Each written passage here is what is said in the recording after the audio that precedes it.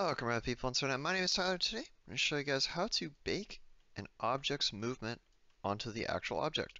So first up, what we're going to do is I'm going to flatten all of my animation layers just so that all of these models, all of these rigs have their animations already. So I'm going to flatten these, merge. This will take a second.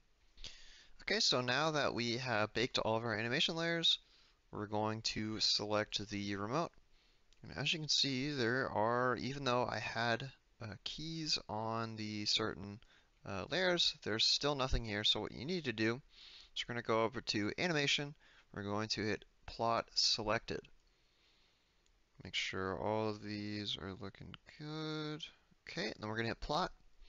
And now, as you can see, if we are to zoom in, as you can see, the animation has now been baked onto the actual geometry. So now this will work in Marmoset. Let's say if you're importing it into there, instead of it just floating and doing its own thing. So, thank you guys for watching. Hope you enjoyed. I'll see you guys on the next video.